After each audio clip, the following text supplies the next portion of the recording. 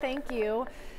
Soccer fans in Atlanta are so excited this morning, hours after FIFA selects the Benz to host a World Cup match. The big event takes place in 2026.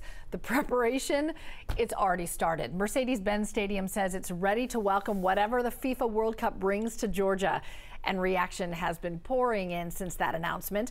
Governor Brian Kemp says he believes Atlanta was chosen for a couple of reasons: the airport, transportation options, and all of our tourist attractions. So here's a look at all of the host cities. There are 15 others outside of Atlanta, including Los Angeles, Dallas, Boston, and Miami. The World Cup will also host matches in Canada and Mexico. You can read much more about the World Cup coming to Atlanta and the other host cities online at 11alive.com.